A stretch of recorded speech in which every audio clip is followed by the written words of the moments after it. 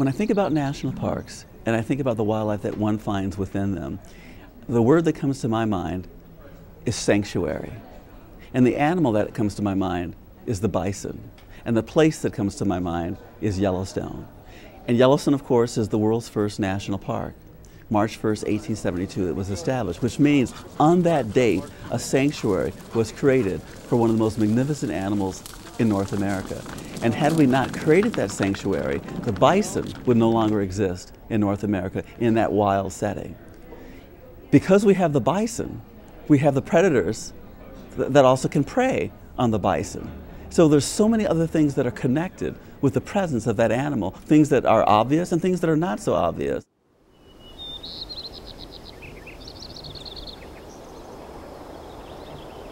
I think that the key to keeping animals wild in the wild is teaching the visitors who visit the parks and having them understand what wilderness actually is, what wilderness actually means. And when you're in a wilderness area, how is that different culturally, emotionally, than being in an area that is not wilderness? I think folks, if people understand the context, if they understand that wild animals actually evolve in a wilderness setting, I think they're more enabled to protect wilderness. You know, like we as human beings need a home to evolve and to become shaped by and shaped in, and animals are no different. So you can't have a wolf without a wild setting. And I usually kind of put it this way: if you're just wandering around in North America, you know, some folks have that tendency, John Muir, you just start walking. And if you're wandering around in North America and you look up and you suddenly find that you're in the presence of a grizzly bear, then look more deeply around you, because you are also in wilderness. The same values and variables that in combination define wilderness are the very things that a bear needs, a grizzly bear needs, in order to survive and reproduce and prosper. So when you are in the presence of a grizzly bear, you are in the presence of wilderness. It is all around you at that point.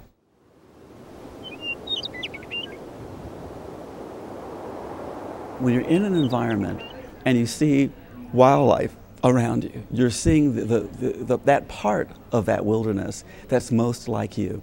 I mean, people tend to look, they tend not to look at an elk or a bison or a wolf or a trumpet or swan and see themselves reflected. But it is a community that's out there that is closer to us than insects, for example, or bacteria.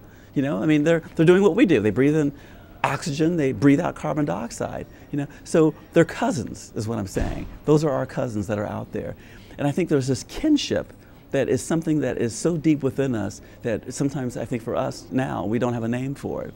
So when you're in these environments, you feel that sense of kinship. You feel a little bit of fear, you feel a little bit of exhilaration, but you realize that you're looking at something that in my mind and through my eyes is not just an animal, but it's a kindred. It's something that's like us, but different from us. And I think that that's very powerful. And I think what makes it the most powerful is that there's a recognition that you have become part of a community that was part of our human community for literally tens of thousands of years that now we have become divorced from. So we've come home, basically, when we were within that community. And so when you don't have the wildlife around you and all you have the land, there's something missing. It's like a family reunion where you're the only one there. And you and you show up and you're showing up, well, where's Aunt this and where's Uncle that and where's that? I mean, wildlife is part of that earth community that we are a part of as well. And you feel that when you're in a national park, when you're in a wilderness area, and it's important to have that recognition, I think, both consciously and subconsciously. And it's more powerful actually subconsciously. This is what I would say to a kid. I'd say, you know, you see a wolf for the first time, and there's a part of you that wants to pull away because you're going, that's no dog, that's something else. But there's a part of you that is being pulled closer because I think there is such a thing as ancestral memory. There's memory that's encoded in our DNA is memory to some degree. It's a biochemical memory. And so there's something encoded in us that when we see that wolf, we see that buffalo, it's pulling at us to get closer to it. And because we lived in a civilized way now, we live in cities and towns, we have become distant from the very thing that we lived in a cooperation with and in community with.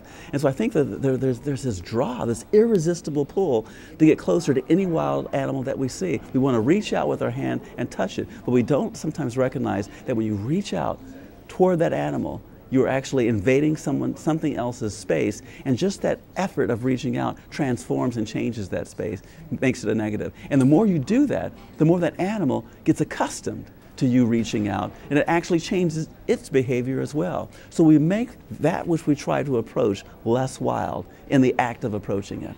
So every time someone walks closer to a bison, that bison, and nothing happens to the bison, it begins to lose its fear of human beings. Whenever we walk a little bit closer to a grizzly bear or a black bear, well, if we walk closer to a grizzly bear, that's called insanity. But if we walk closer to a bear, that bear becomes accustomed to our presence because nothing bad happens to it, and it loses a little bit of its wildness. Wildness is not lost all at once. Wildness is lost in a series of gradations. And over time, it becomes completely habituated, and it's lost its fear of people, and that is the most dangerous kind of bear of all, a bear that has lost all of its fear of human beings. A fed bear is a dead bear because that bear has moved along that continuum to accommodating the presence of people and not seeing people as something to fear, and that eventually will get that bear killed because we continue to feed them, and they figure there is such a thing as a free lunch. Yeah, and that free lunch kills them.